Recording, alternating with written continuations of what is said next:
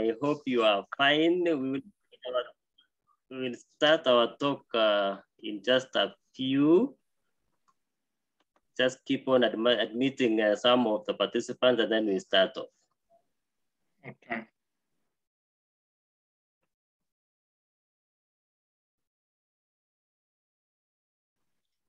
This link you sent me is shareable? Yes.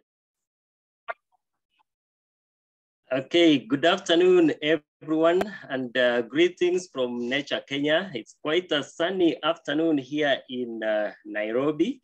My name is Richard Kipngeno, the Boarding and Membership Officer of Nature Kenya, and I will be the one moderating this talk for today.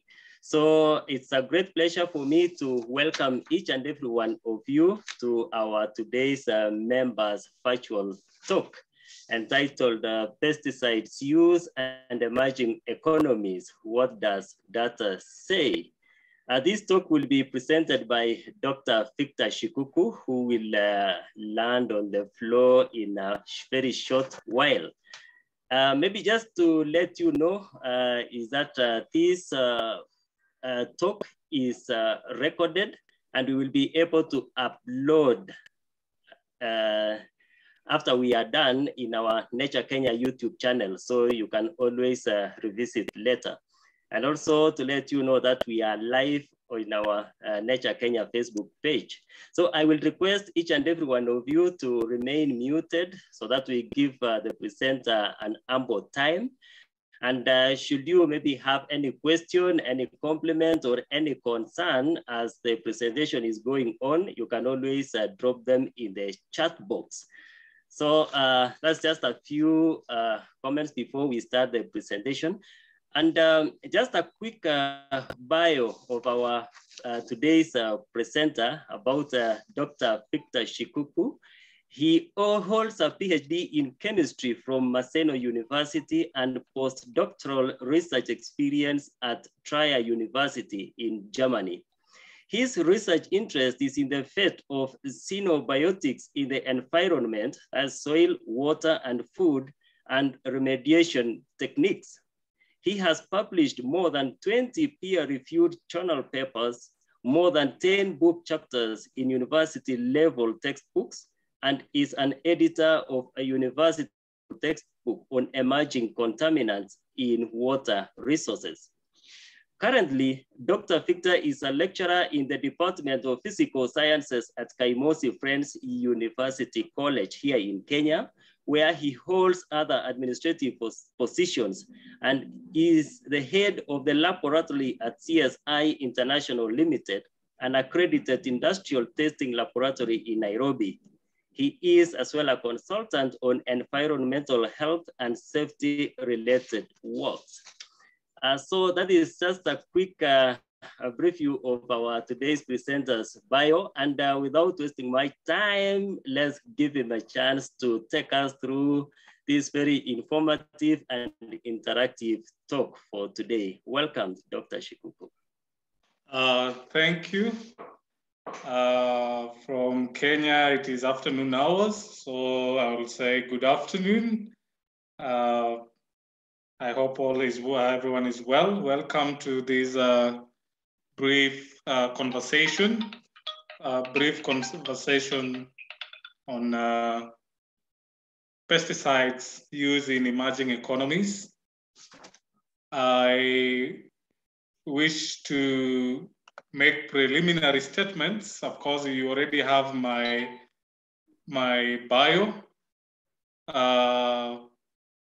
I'll wish to just go straight to the discussion we have. Then probably we can engage from the chat platform on this very important subject. The question of pesticides is a very serious conversation. And maybe in emerging economies, it has not gained momentum as such. But in the West and what we may call the developed countries, this is a very important subject. I will begin by appreciating the fact that I know that my audience is a mixed audience, and there could be different interest groups. Probably there are ecotoxicologists who may be interested in things pertaining to toxicology of pesticides.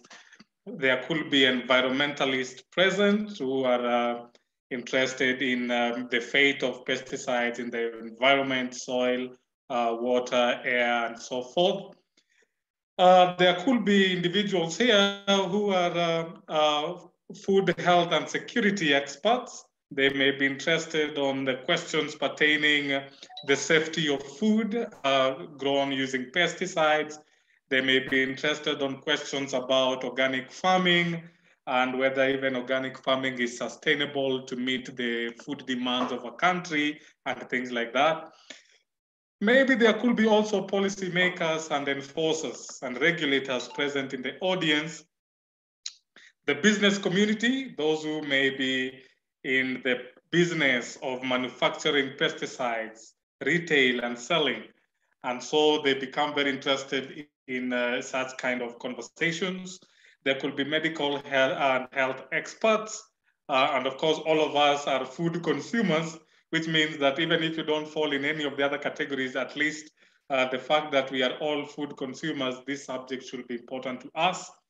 And maybe others are just here out of curiosity to just know what is going on and so forth. And so all these interest groups have different interests, different questions that they may have.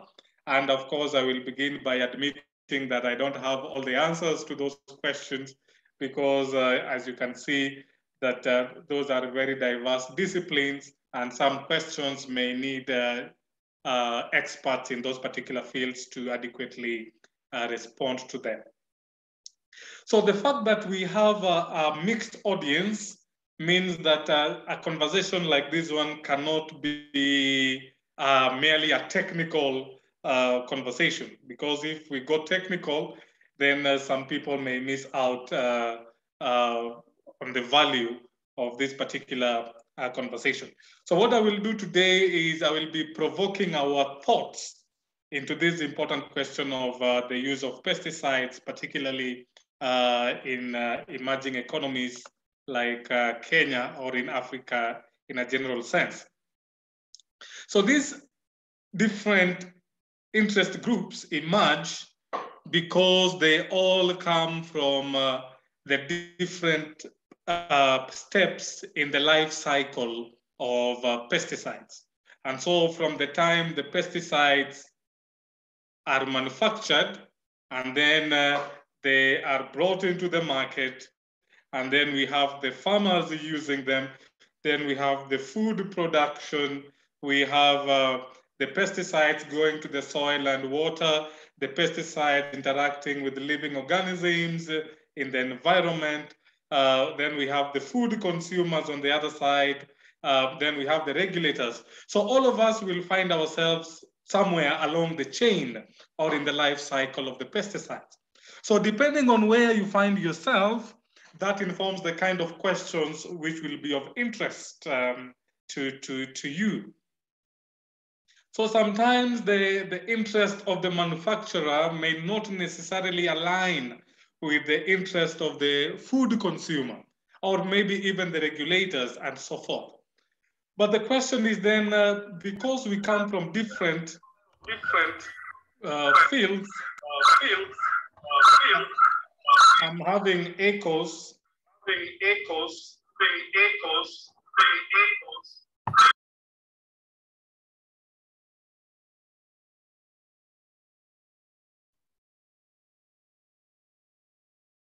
Dr. Victor, kindly unmute so that we are able to hear you. Okay, is that okay? Yes, that's fine. So because we come in at different steps in the life cycle of the pesticides, that informs the kind of questions that we may pose as far as the use of pesticides is concerned. And of course, this is a very emotive subject, particularly in the developed countries. But it is important that in as much as the subject is emotive and hot, it is important that we approach it with the right attitude.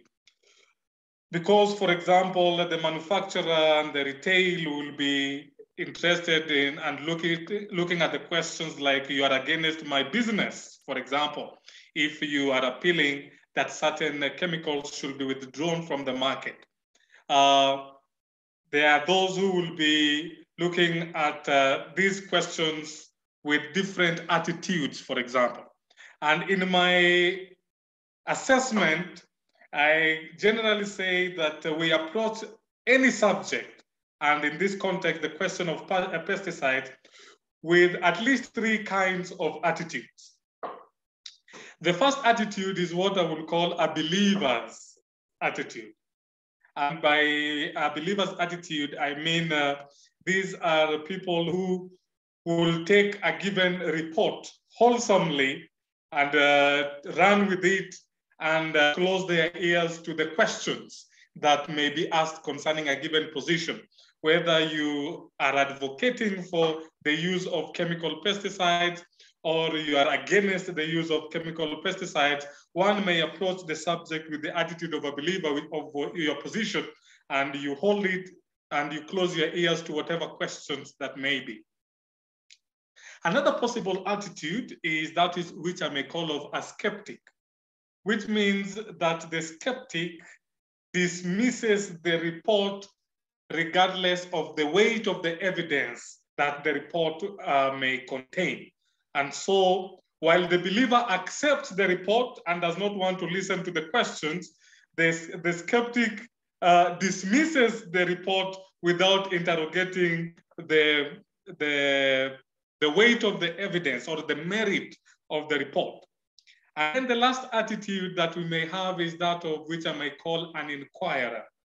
And the inquirer will hold verdict until the end of the report, and he makes a decision based on the weight of the evidence. And so sometimes we may have these attitudes without really knowing that we have those particular biases. And so as we go into this discussion, I will implore all of us that we will have the inquirer's attitude, whereby we will hold our verdicts until the end of a given report. Then we can make judgments depending on the weight of the evidence. And that means that the inquirer at the end of the day will make a decision even if all the questions have not been answered, because one thing is true is that questions will always remain. If we talk about the entire body of knowledge that exists, we know very little compared to what we should know. And again, what we do not know is much more than what we know. And so that does not stop us from making decisions in spite of our limited knowledge. And so if we have an inquirer's attitude, then we can look at the weight of the evidence and make a decision, even if some questions remain unanswered. Now let's talk about pesticides, and we begin by definition of terms. Now we know when we talk about pesticides, somebody may talk about herbicides, acaricides, and in terms of criminology, we can even talk about homicide. And so all these terminologies have something in common. They have a common suffix, which is the side. And so when you talk about pesticides, what does the suffix side mean?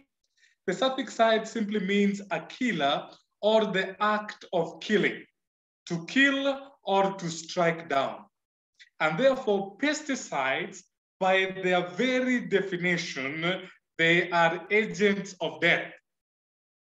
And of course, when we talk about pesticides being agents of death, they are killer tools, then the question is then, who is the target?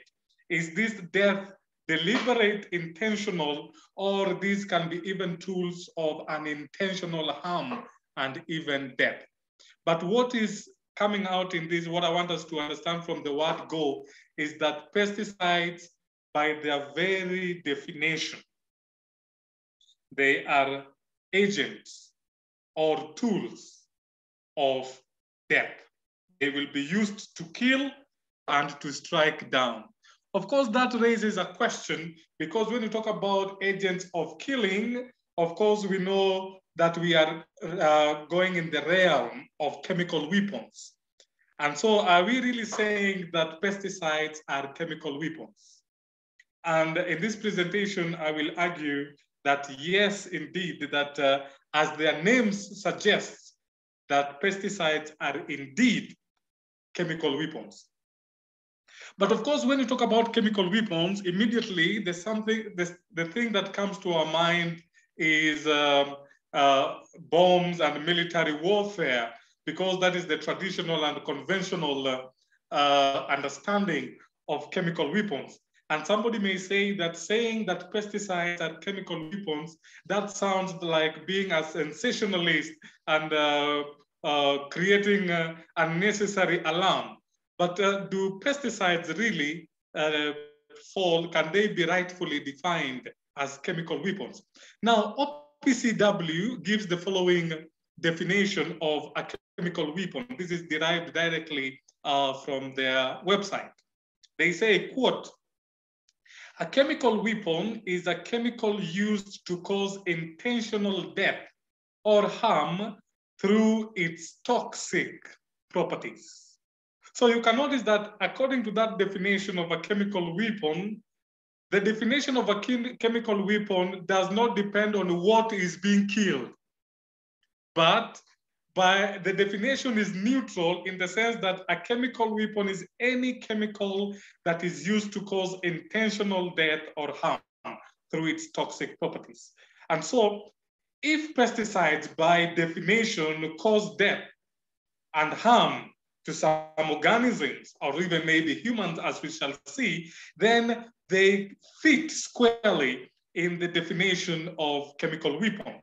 And so a chemical weapon should not be necessarily understood as that chemical that could be used to cause intentional death or harm to human beings only. In fact, OPCW, they continue to say, a common conception of a chemical weapon is of a toxic chemical contained in a delivery system, such as a bomb or artillery shell. While technically correct, a definition based on this conception would only cover a small portion of a range of things the Chemical Weapons Convention prohibits as chemical weapons. In other words, if your understanding of a chemical weapon is a toxic chemical contained in something like a chemical bomb, while that will be technically correct, that definition is limited and restrictive. And there is a whole spectrum of chemicals that will be classified as a chemical weapon, but may not fit in that particular definition. And so looking at this definition of a chemical weapon, we can rightfully say that actually pesticides are chemical weapons. But somebody will pose the question, fine, that pesticides are chemical weapons. Truly they are. They cause intentional death and harm through their toxic properties. But is there a difference really between pesticides and a bomb, for example?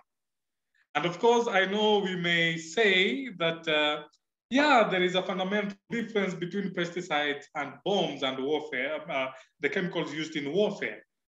And the question will be, what is the difference really? Maybe we will say pesticides are used to eliminate organisms that are disturbing to us as humans, okay? To control some disease and pests, for example. And then maybe the bombs and the military warfare will say they are used to eliminate human beings who may be a problem to us, and they may be acting in a pest-like manner, so to speak, for lack of a better word. But if that is the difference, that maybe the military warfare are particularly chemical weapons geared towards fellow human beings, while pesticides are chemical warfare which have human beings as non-target. And so you can target the weeds and the pest and so forth. If that is the difference, then the question is, what is the similarity? And I want to argue this afternoon that actually that is not really a difference, but it is still actually a similarity. In other words, somebody is asking, are you saying that bombs and military warfare can be used to eliminate food crops and you bomb farms and so forth? And I will say that the answer is yes. We have a contemporary example in our time. For example, as we speak, we have the crisis in Ukraine. And the reports being published in the media, for example, this one notes that Russia attacks on farms and silos, deliberately trying to destroy the Ukrainian economy. In other words, we are using chemical weapons in the form of military warfare, not only for the destruction of human life, but also food stores and farms and so forth. And therefore, you can see that these chemical weapons, which are military-based, can still be used, so to speak, to cause death and harm to even food materials, so to speak. Another one quickly, another news outlet. This one is from the Bloomberg. It reiterates the same point. Warhouse bombed, tractors stolen as Russia strikes Ukraine food. So just as we may use pesticides as chemical weapons in agriculture, and we apply them to food materials, we are noticing here that we can also use chemical weapons in warfare or in the military circles and apply them on farm yards and on food materials as well. And so the perceived difference between pesticides and bombs is only philosophical, but in practical sense, they have commonalities, and we can see this outplaying when we have these types of crises. But that is not the only similarity. When we use bombs, which we agree are chemical weapons, the question is, do we have what we may call collateral damage when we use these types of chemical weapons? Now, somebody will ask, what is a collateral damage? By definition, collateral damage is unintended damage, injuries, or death caused by an action, especially unintended civilian casualties caused by a military operation. And of course, examples of collateral damage will be destruction of untargeted buildings, land, etc., or even civilians. These are sorts of what we may call collateral damage as far as chemical weapons in military operations are concerned. And so you can see, for example, in that picture, yes, you will want to eliminate people perceived to be the enemies, but in the process, you will destroy buildings, you will destroy civilians who are non-target and so forth. That is a characteristic of these types of chemical weapons. But the question now is, when we look at pesticides as chemical weapons, is it possible that the use of pesticides also come along with collateral damage?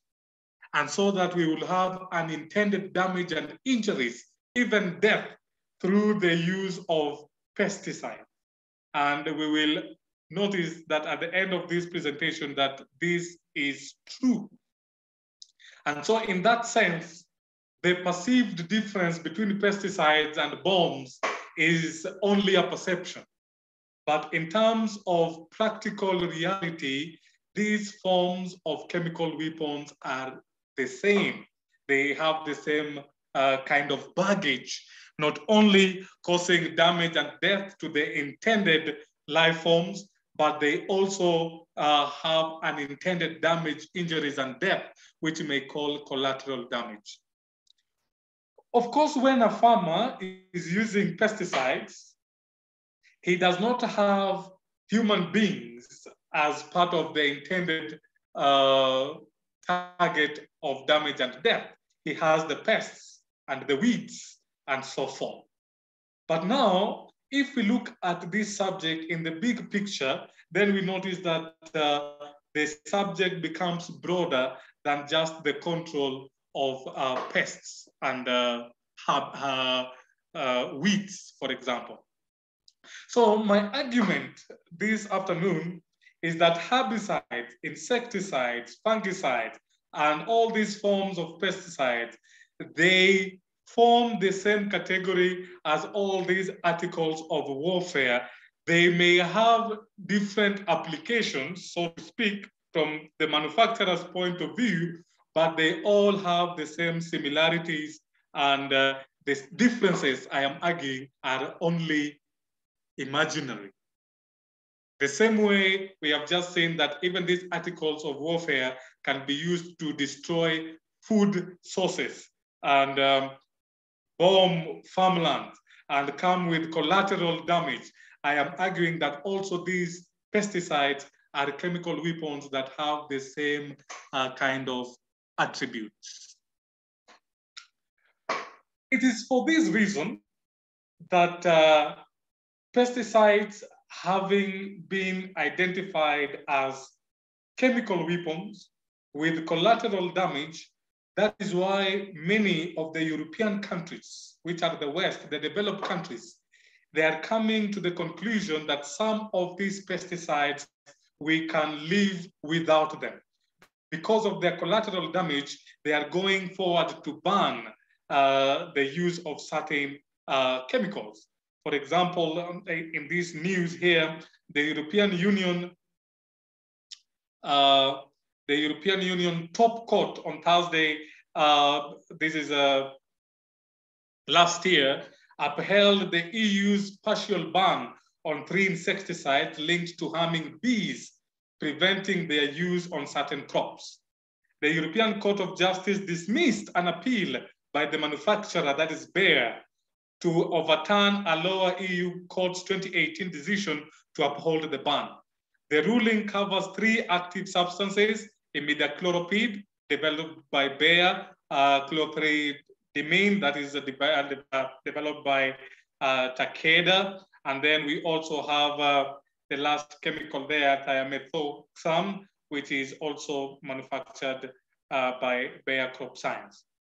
What this is simply saying is that the recognition of pesticides as chemical weapons with potential collateral damage, both to human beings and to other living things in the ecosystem like bees, have led some of these countries in the West to outlaw and to ban and to prohibit the manufacture and the sale of certain pesticides in their jurisdiction.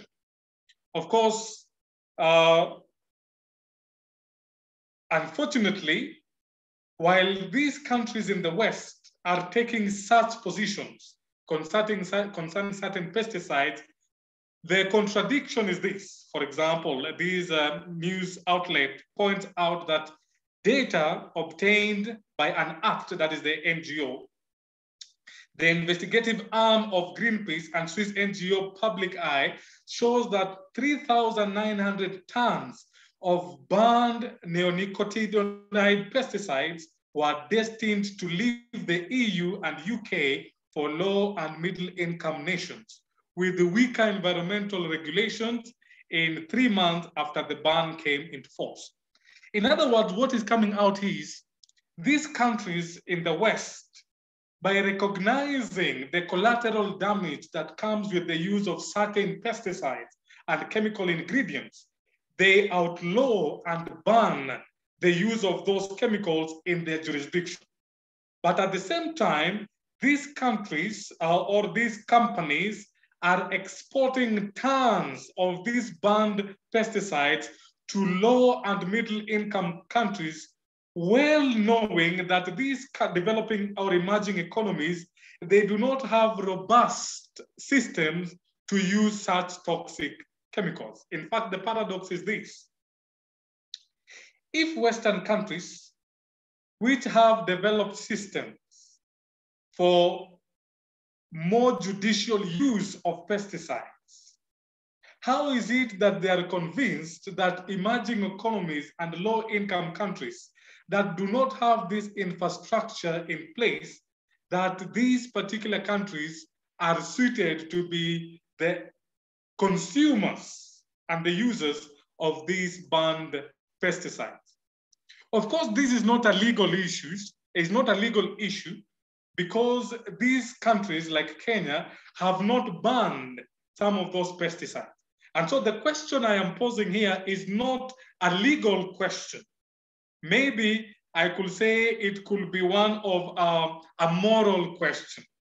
In other words, if I do not smoke because of the abundant evidence of the health, the problems that comes with smoking, is it morally right for me then to sell those cigarettes and destroy the life of other people? And so it is not necessarily a legal question, but I will say it also has a moral implication. Maybe I can put it this way. Of course, we have learned over the years the common statement that one man's meat is another man's poison. But I will see, it seems to me that in terms of banned toxic pesticide, one man's poison is another man's meat. In other words, to the European countries, these chemicals are toxic, poisonous, they should be banned. But in their minds, it seems as though they should be meat for the low income and middle income economies. And of course, our regulators have not banned these pesticides. And of course, they are being brought in the country legally. And so sometimes then we may pose the question, to whose interest are the regulators acting? And it is assumed that the regulators should be acting to the best interest of the nations that they represent. And so if it is in our context, Kenya, we have entrusted our well-being to PCPB, for example, to Parliament and all these organs, and the common mwananchi anticipates that his well-being should be guarded jealously by these particular organs of our country. And so what we are saying here is the data shows that particular ingredients have been banned in the West. In those countries is where those particular chemicals are manufactured, and then they are shipped all the way to low-income countries that have not outlawed those particular chemicals. They do not have the state-of-art infrastructure for judicial and safe use of those particular chemicals. And so is it possible that maybe we are importing chemical weapons that will do much damage to our people, while other people elsewhere are not using them against their own populations? Of course, research on pesticides in Africa has been going on for quite a while by now. And if we want to look at what our scientists have been doing over the years, we will say that there is sufficient data. It is not enough, I agree. Of course, we do not have enough funding to do some of the research that the scientists in Africa may want to do. They may not have adequate scientific infrastructure to do state-of-the-art research as far as pesticides is concerned. But the data that we have so far is also sufficient for us to ask important questions and to draw meaningful conclusions. And the studies that have been done in Africa as far as the occurrence of pesticides in environmental matrices, that is soil, water, biota, and in biological samples, for example, in human hair, in human liquid samples, like for example, in human blood or in breast milk, we have sufficient, not sufficient, but we can say data that is plausible enough for us to make meaningful conclusion. For example, what you have in the screen now is a review of data that has been published within the African context for the last 20 years as far as the occurrence of organopesticide residues in both biological and environmental matrices are concerned. And of course, the results tell us different things. Number one, for example, as far as organochloride pesticides is concerned, some of the things that we come out is that, for example, at present, we can safely say that Tanzania is considered the most polluted due to the accumulation of organochloride pesticides resulting from the illegal dumping and storage of obsolete pesticides since 1986. Of course, other countries may be worse. We may not know, but according to published data that we have, if we may compare the countries in Africa, the data suggests that Tanzania will be the most polluted as far as this class of pesticides are concerned. As far as other classes of pesticides, the story might be different.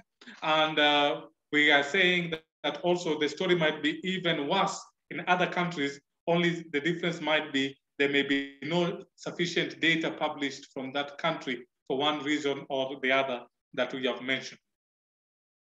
Number two, we also notice that several African countries lack information on the occurrence of these contaminants in the environment.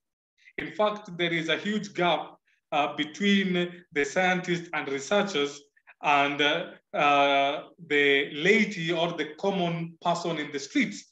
And most of the times, the scientists do their research work, they publish their work in the research journal, they write their thesis, and the story ends there.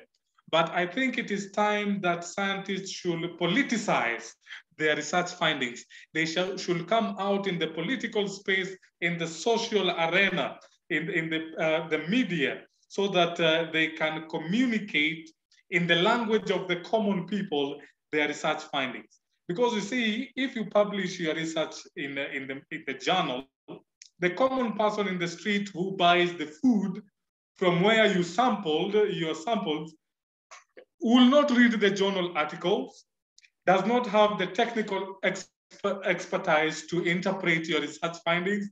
If we start talking about here the concentrations in micrograms per gram or in ppb, you will be talking to a very small audience. And so it is important that the scientists should not be satisfied by simply publishing their research findings in research journals, but they should come to the public sphere and educate the people and the policymakers concerning their research findings as well.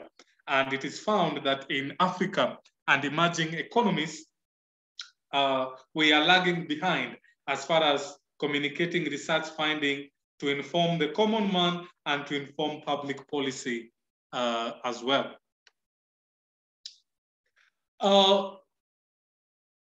Another striking feature about pesticides in Africa is that most of these studies have been restricted to the analysis of pesticides in fish, when you're talking about biological occurrence of pesticides in biological matrices. And most of these studies focus in fish, but data shows that Africans don't just eat fish, but we also consume seafood. We eat crabs, mussels, and all shrimps, and all these seafood that constitute part of the diet in Africa. And so if we, most of the studies have been restricted to fish, it means that the biological accumulation or the occurrence of pesticides in these other seafoods that we consume remains largely unknown, and the risk therefore also remains unknown. Furthermore, when we talk about the occurrence of pesticides in food and in fish, sometimes you'll realize that most of these studies may conclude that the concentration of the pesticides in a given food sample is below the allowable limits, and therefore the conclusion is that the food is safe. But I think it is important also that we look at how valid some of these conclusions will be. Of course, the conclusion will be valid in the sense that the concentration of a given pesticide in a given food sample may be within the acceptable limit, and therefore it is safe for consumption at that level. But you will also notice at the same time that you do not eat that food once in a lifetime. For example, if we talk about the occurrence of pesticides in tomatoes, you'll realize, for example, in the Kenyan context, it is more likely than not that any given Kenyan will consume tomato almost every single day, whether from between breakfast to supper, one of those meals will entail the consumption of tomatoes. And so that means your daily intake of tomatoes will be pesticides through tomato will be quite high because you are eating tomatoes so much often. And so the amount of pesticide you will be exposed to will be relatively much higher than just making the conclusion that because the concentration was less than the allowable limit, therefore the food is safe. Number two, the other problem that will emerge is most of the time we say that the concentration of a given pesticide should be safe if it is below a given limit, which is fine. But these statements are based on a given single pesticide. But when you do pesticide analysis of a given food material, you do not report one pesticide. Most of the time, there are several pesticides present in a given food, even if the concentration is low. And so the question is, what is the effect of this pesticide on health when they are in a combination of several pesticides? Can we safely say that because the concentration of the pesticide is below a given limit, therefore it is safe even when those pesticides occur in a given combination of pesticides? Such a conclusion, I will argue, is not warranted. You cannot make a statement, a blanket statement based on one pesticide and say that this is how the pesticide will behave if you have, say, a combination of 10 pesticides.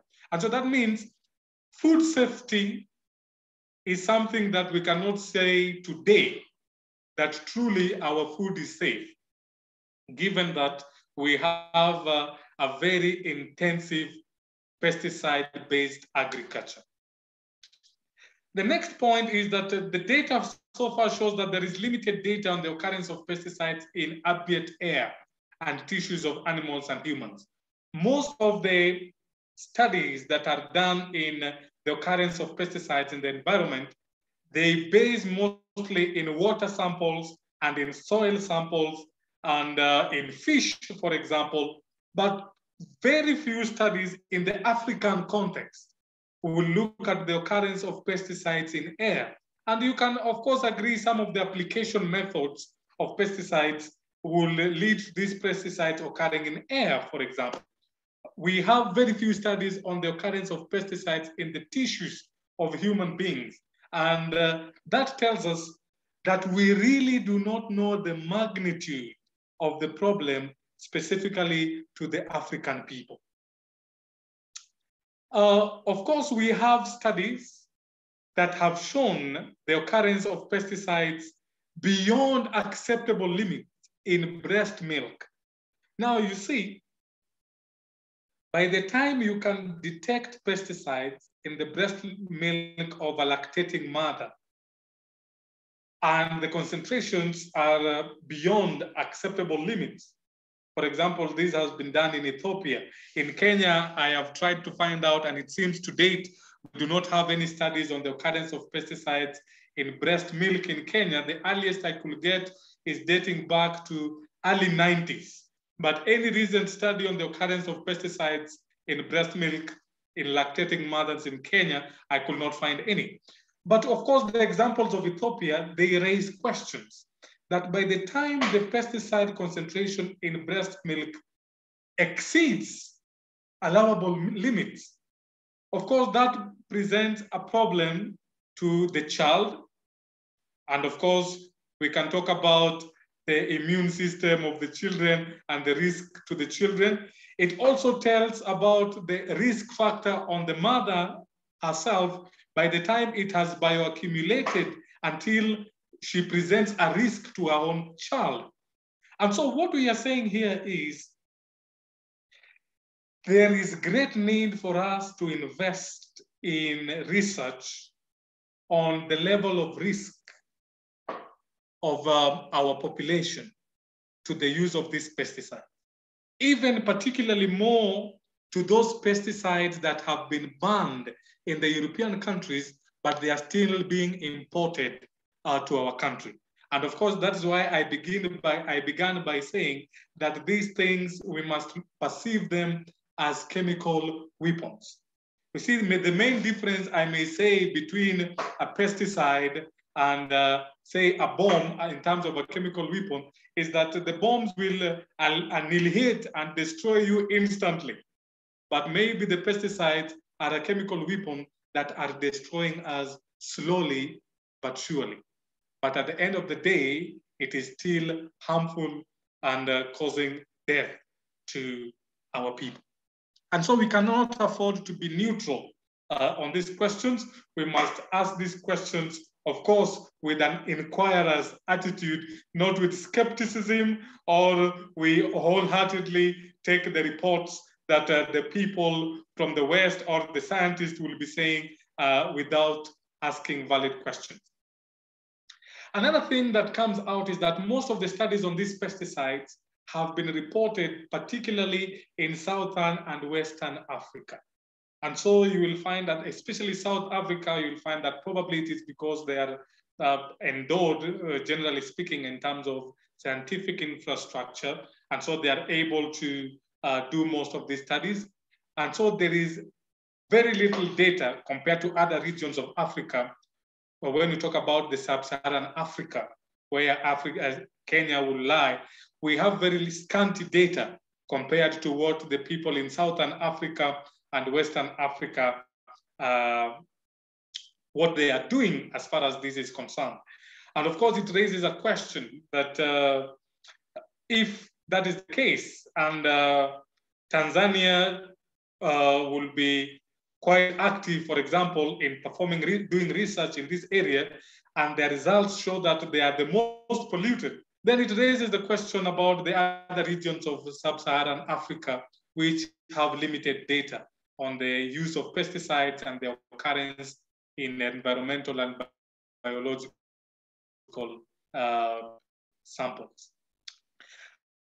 The other thing that comes out is that the main challenges facing pesticide usage in the African and emerging economies include inadequate enforcement of policies, that is to check the importation of these chemicals. And most of us are never concerned, especially sometimes the PCPD puts out a communication for public participation on the ingredients that should be banned, that should be used with restriction, that should be legalized for free use. Most of the time, even the scientists in Kenya do not participate in this kind of processes. These policies also have to do with levity in measures to stop their usage. There are those that have been banned, but sometimes you find that a pesticide is banned in Kenya, but it has not been banned in Uganda, and our borders are porous, and these chemicals still find their way, and our farmers will still be using these particular chemicals. Improper pesticide handling by farmers. We have studies and data that show that there's some pesticides that, yes, have been allowed in Kenya, but they have been allowed to be used for certain crops only. But those pesticides will also be detected in other food crops where they should not be used, for example. And so improper handling of pesticides by farmers is also a particular problem that emerges when you look at the data that has been published in the African context. And then also we have non-existence of training programs on the use of pesticides. and there is very little being done, especially the pesticides that are today, they are, we can say, across the counter. The farmer will just buy the pesticide of interest from the counter, and how the farmer will use the pesticide is upon himself or herself. And therefore, it is important that our farmers are also educated and trained in the proper use of these particular chemicals. Lastly, on this data that comes from the last 20 years of use of different pesticides, it indicates that pesticide occurrence in water resources and food samples is prevalent throughout Africa. And the problem here is not the occurrence of the pesticide residues. The problem here is we are so careful about the occurrence of pesticide in food only for food products for export. And therefore it suggests that the Africans are so careful that their food products are safe for the European and the American or the market outside Africa. And we are careful that the pesticide residues are below the regulated limit. But when it comes to food production for the local market, then it is a free for all. And there is little concern concerning the occurrence of pesticides in food for the local market. And therefore, it is important that the same concerns and the same rigor that we have towards food going for the external, the market outside Africa or outside our country, we should have the same vigilance concerning the food that we feed our own population. Now, that is one concern concerning pesticides in food, in liquid biological samples like breast milk, importation of pesticides that have been banned, exportation of safe food while we are eating food that we cannot guarantee its safety. Now, those are important concerns. But there are other concerns which are also important that we need to look at as a people. And you'll ask, which other concerns? Now, from we who are in sub-Saharan Africa, malaria is one huge problem in sub-Saharan Africa. In fact, the World Health Organization estimates that 229 million as the number of cases of malaria, and around 4,000 or 9,000 of those cases, they died of malaria having occurred, that is in 2019. Of course, that is a huge population.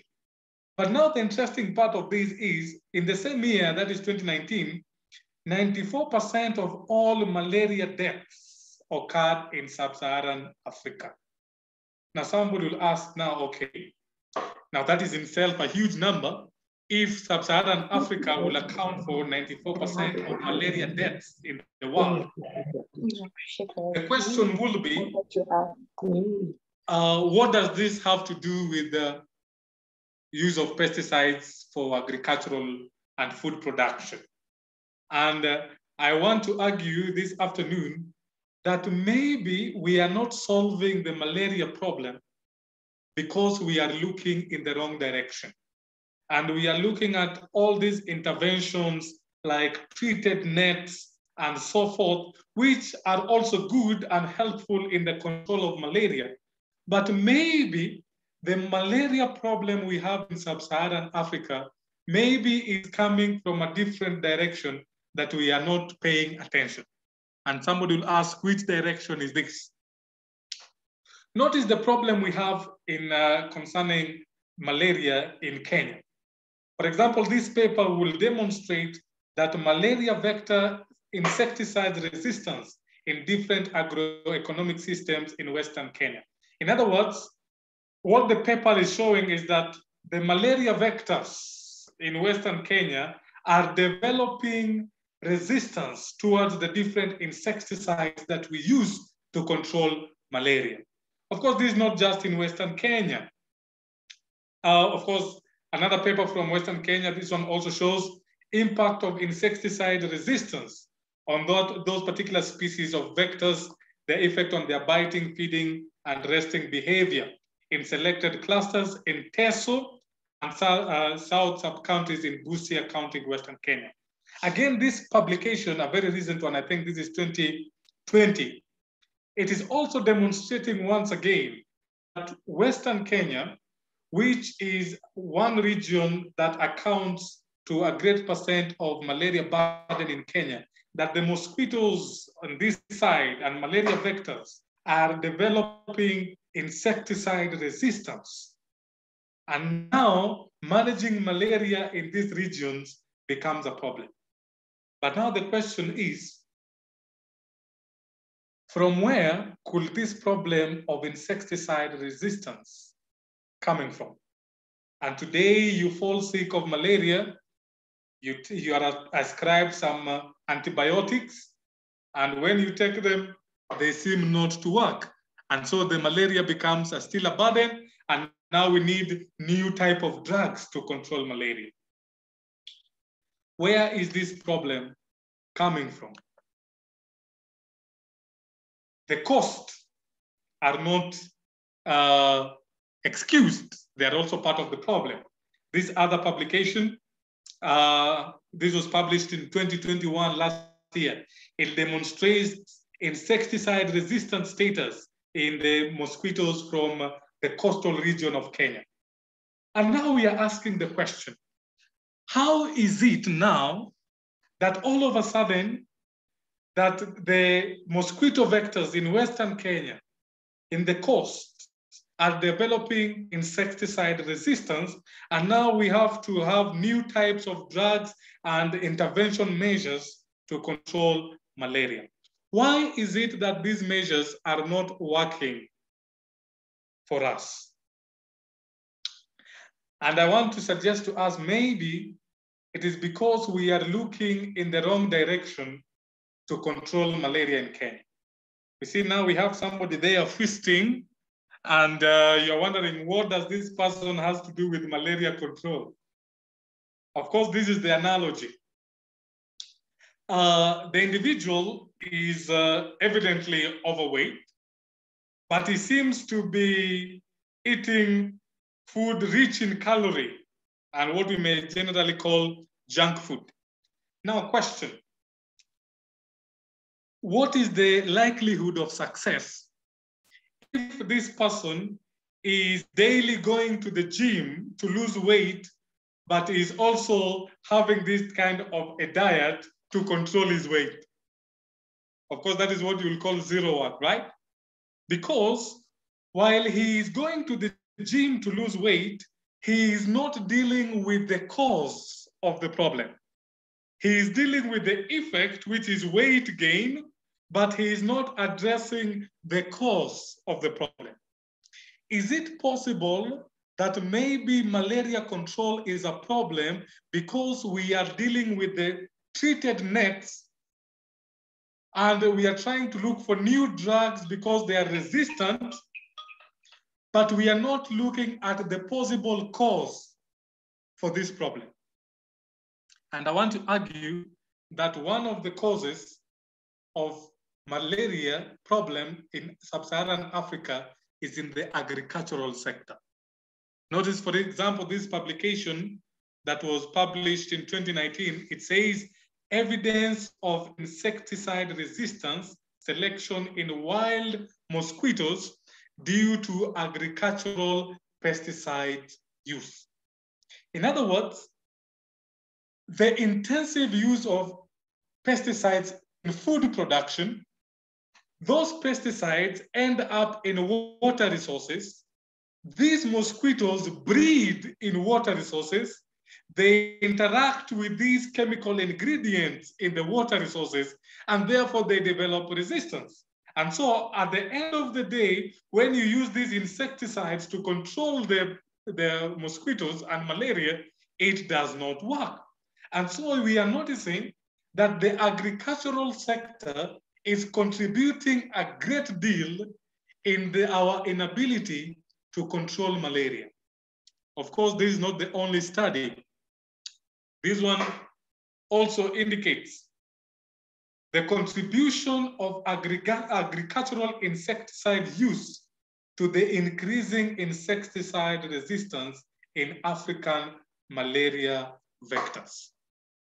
Maybe all of this time we have been struggling to control malaria, and in fact, if you look at in our GDP, the amount of money used in a given year to control malaria in the health sector, maybe that burden is coming from the agricultural sector. And so the health people are trying to solve a problem on their own, independent of other sectors who are contributing to that problem.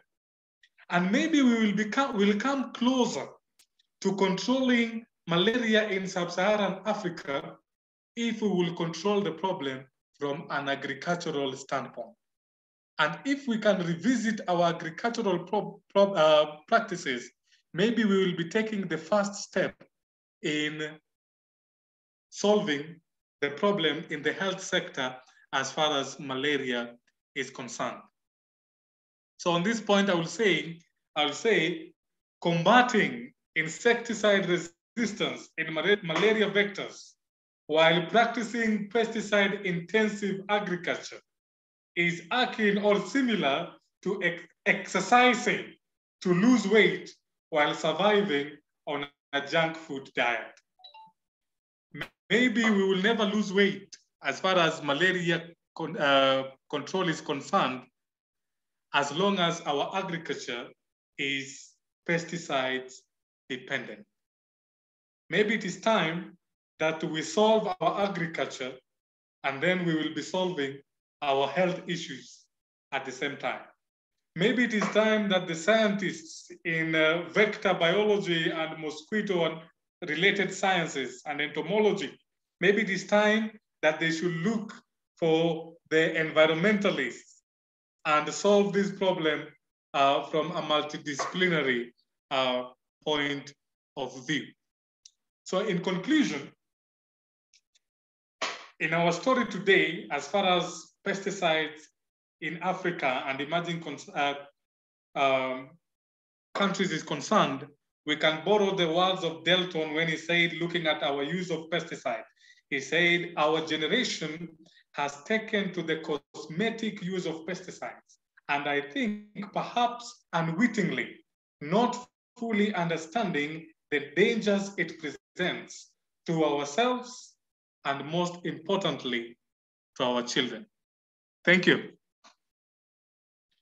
Oh, thank you very much, Dr. Victor, for that very, very insightful presentation about pesticides. So to our audience, if you have any question that you would like to post to the presenter, you can drop it in the chat box, and we'll try to go through each and every one. Or you can raise up your hand if you want to maybe ask something, and then we will be able to move on together. So just a quick scan through the chat box. I see quite a lot of compliments from Annette Busula. Hi, everyone. Dr. Busula, Annette of Kaimosi Friends University College. What an interesting topic. I look forward to this. Karibu sana. Muguro David, I am an organic farmer and environmentalist who advocates for the use of indigenous knowledge. Okay, we have David Ndungu, greetings from Dar es Salaam. Pleasure to join you. Karibu sana. Fiona, thank you for an excellent talk. You have nice presentation. And also another one from Annette, a great presentation. This is a comment. My interest is in vector control, malaria mosquito control. It is likely that use of some pesticides may lead to insecticide resistance due to infiltration of the pesticides from farms into mosquito larval habitats through rains or watering of the crops. I think Dr. Victor, you expounded more on that. Thank you. A survey done in 2021 and published data from local farmers in Western Kenya showed that some farmers get pesticides such as DDT from neighboring countries for use on their crops. There is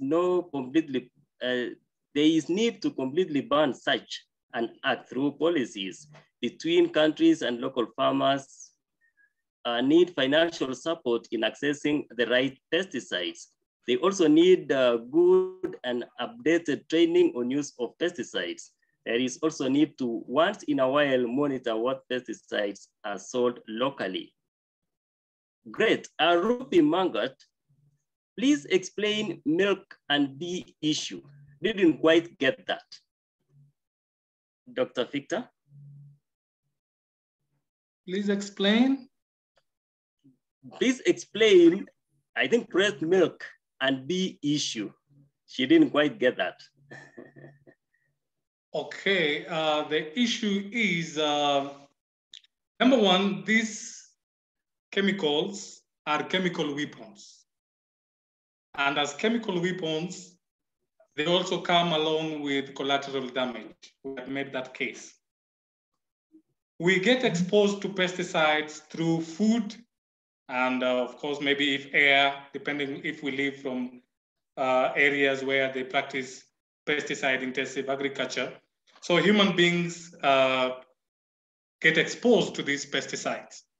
And so we can detect the presence of pesticides in humans, for example, in human hair, in blood, for example. And what I presented is that there are studies where they show the occurrence of pesticides like DDT specifically also in breast milk of lactating mothers. And so we are saying that by the time DDT or other pesticides can be detected in breast milk of a lactating mother in concentrations that are even above acceptable limits, it tells you that the exposure to the mother is already high risk, that now the mother becomes a risk to the child as well. And so these are concerns that should tell us that the level of use of pesticides, the use and misuse of pesticides, and the risk to the population is something that we need to look at more seriously. About the bees, the issue is, in fact, today there is a concern that the species of bees in the world have reduced almost by half. We are losing biodiversity, and one of the reasons is because the pesticides are toxic to the bees. And so they are part of the reason for the loss of biodiversity of different species of bees. And that is why, for example, in Germany and in some European countries, they have banned some of these pesticides because of one of the reasons is that they are toxic to the bees. And of course, bees are very important in the ecosystem. Thank you. Oh, thank you very much for that insightful response. And I also think probably most of our audience will really also like to know more and more. And maybe it will be ideal, Dr. Victor, if you could maybe at the end of this, you can also share your contacts in the chat box so that they can reach out to you with a lot of ease. Everastus Obura, quite a prompting presentation. Thank you. Lillian Kirwa, hello. Do we have examples of these chemicals? Do we have examples of these chemicals? The answer is yes. We did a report to the PCPB when they invited the public participation in terms of the ingredients, chemical ingredients to be legislated for use in Kenya, which one should be banned. And we did a dossier that lists all the chemical ingredients of interest, which ones we were suggesting to be banned with immediate effect. We had those that we recommended to be outphased slowly. And then we had those that we felt that, okay, maybe they, with the restricted use, but they may be used as well. So that report That report is available online. Maybe before we close this meeting, I can give a website link where you can download the report. It indicates all the chemical ingredients by the PCPB. Alternatively, if you go to the PCPB website, it will give you all the list of chemical ingredients that have been allowed in Kenya to be used in the country. But in terms of the ingredients which we have priority of concern, we also have that report that we presented and petitioned the PCPB to look at those chemicals. Thank you very much for that. One from Charity Nguyo. Hi, everyone. Very informative presentation. Thank you. Any current studies on presence of pesticides in honey? I haven't found any study in Kenya on the occurrence of pesticides in honey, which I think it is quite important study. I think probably people have not done that because I know honey is a very complicated matrix in terms of analytical tools, but studies are there from different countries on the occurrence of pesticides in honey. Okay, thank you. Another one from Rupi Mangat. On a scale of 1 to 10, how bad is the pesticide problem in Kenya? What is 1 and what is 10? Which one is good, extremely good? Which one is extremely bad? Rupi. Okay, let's say 1 is we are doing extremely good. And then 10, we say we are doing extremely bad. Eh? Yeah. I will put it at 8 for different reasons. 8 for the reason that 1, we have chemicals in our country which have been banned elsewhere and they are still being imported. For me, that is a very serious concern. The second reason is we have studies on the occurrence of pesticides in food from different parts of Kenya, different classes of pesticides in different combinations. Of course, the concentrations may be below the allowable limit, but the fact that they occur and in different classes of pesticides, that for me is a concern. Number 3, the fact that we have a bill in Parliament that had already been put in place petitioning the withdrawal of certain pesticides from the market, and until today, no action has really been taken, a positive action has been taken to that effect. To me, that it paints negatively. 4, the fact that Tanzania shows to be the worst in pollution, and we have nearly identical type of practices. We cannot say that we are far much better from Tanzania. The fact that we do not have a lot of data, but the data from our neighboring countries show that things are not good. That data, in a sense, indirectly tells us that in as much as we may not have all the data, things may not be as good as it seems. In other words, I'm saying absence of evidence is not evidence for absence.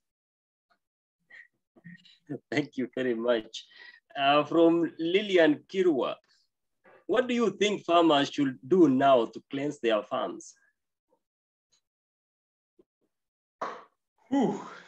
I think that is a broad question. It may need experts from different fields, but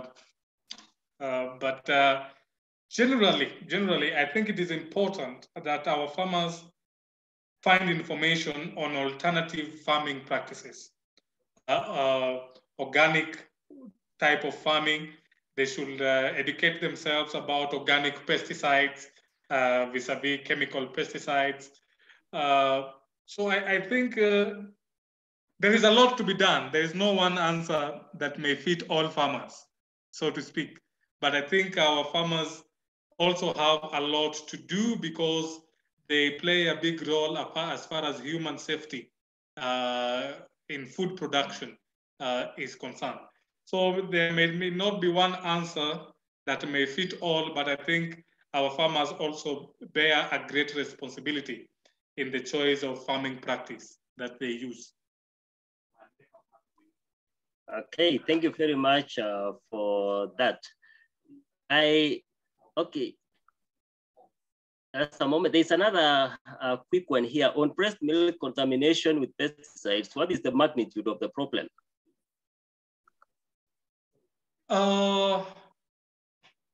The fact that you can measure, you have pesticides in breast milk at measurable level, I think that is a great concern in itself because it tells you that probably maybe the concentrations in the kidney might be higher than the concentration in the milk, for example.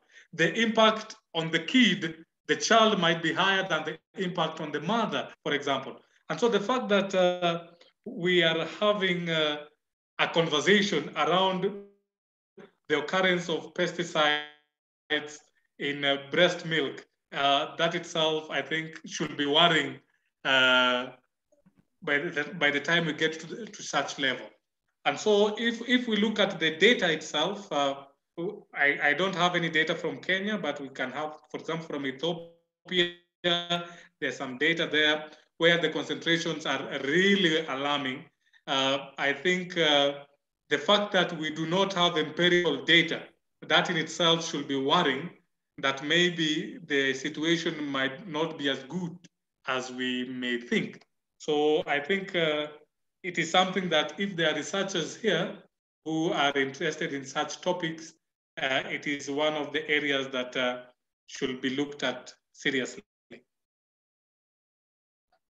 Okay, thank you very much for that response. I think we have... Let me just say, yes. If you Google scientific report on pesticides in the Kenyan market, that is the report we did and submitted that dossier to the Pest Control Board, PCPB. It contains our thoughts on the different chemicals that we flagged out. So that is the title of the report, Scientific Report on Pesticides in the Kenyan Market. You can it is available online. Okay, thank you very much for that. I think we have exhausted all the questions, all the comments that we had in the chat box. Okay, I see two more have just come in, maybe just a quick one.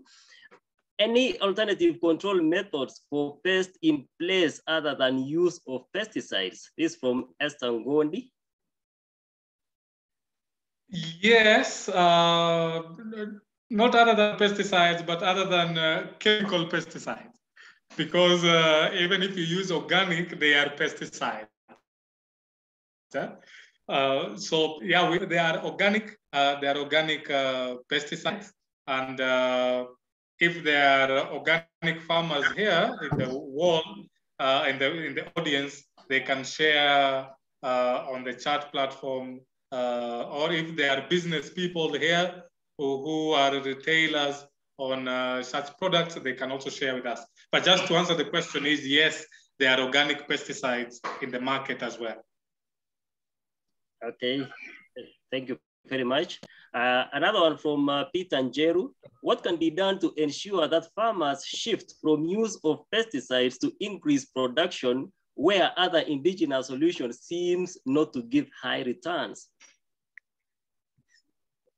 Yeah, you see, there is a question or a debate. And the debate is, if we go organic farming, will it not lead to food insecurity? And the experts in that, which I am not an expert in agronomics and the economics involved, but there are evidences also to suggest that that fear is not wholly true, that organic farming is also sustainable in its own right. there are countries which are making policy that are saying that this percent of land farm in the country will be put under organic farming, and then this other percent will be put under chemical pesticide type of farming. And so the advantage there is that those governments are recognizing the need to shift to organic farming, and they are engraving it in the policy to show that there is affirmative action to have food produced organically. And so I think if we consider all the dynamics that are involved, I believe generally that it is possible that we can shift to organic farming slowly but surely, and still have food security. But I will also say the experts in those particular areas are best suited also to give us their thoughts. Okay, thank you. Hello. Hello. Hello, go ahead, James. Yeah, I have a question. Yes. Yeah, thank you, Dr. Shikuku, for the nice presentation and enlightening us on pesticide vis-a-vis the emerging economies. My question would be, some of the environmental institutions that we have in the country, specifically NEMA. So what role does NEMA play as far as the talk is concerned, especially in the context of environmental impact assessment? Because in your talk, of course, you know, there are those harmful pesticides that will the health of human beings and, of course, the environment. So does NEMA play any role in maybe regulating the usage of the pesticides? Okay. My understanding of the legal framework, NEMA does not play a role in regulation of pesticide use. That is under PCPB. However, what NEMA does is it stipulates the acceptable limits of given concentration of given chemicals in, say, drinking water. For example, if you want to bottle water for drinking, or maybe even if we are using water from rivers and so forth, when we talk about the water quality, then the NEMA stipulates that water that is suitable for human consumption, then these particular list of pesticides, the concentrations should not be above a given limit. So that is where I understand NEMA comes in. But in terms of regulation of the use and misuse, importation and all that, then PCPB is the body that is tasked with that. The other question was about the cost. That is organic farming not expensive, or organic pesticides in terms of mass production of pesticides? The way I look at it is that the cost of something should be evaluated from a life cycle assessment. By life cycle assessment, we mean from production to the death, in quote, of a product. That constitutes the life cycle of the product. And so when you talk about the pesticide, when you talk about the cost of the pesticide, you do not look at only the cost of production or the cost of purchasing, but you also have, for example, we have talked about the malaria burden in the country and the cost of managing malaria. That is a cost that comes also with the use of the pesticides. When you talk about the health impact of pesticides on the farmers and the people living around the farms, the sicknesses that they may have and the cost they use in treatment, all those are inbuilt in the course of assessment of a given product. And therefore, we should not look at the cost of a pesticide simply from how much you purchase it from a retailer, but we look at it from a life cycle assessment. That is when you can easily see that chemical pesticides in the long run, from my point of view, will be costly vis-a-vis other alternative options that may be available. Okay, thank you very much for that. I see Darcy Ogada have already shared the link to the scientific report on the pesticides in the Kenyan market. Thank you very much, Darcy, for that. You've also tackled the Rupi Manga's other question. And one last one from Esther Ngondi.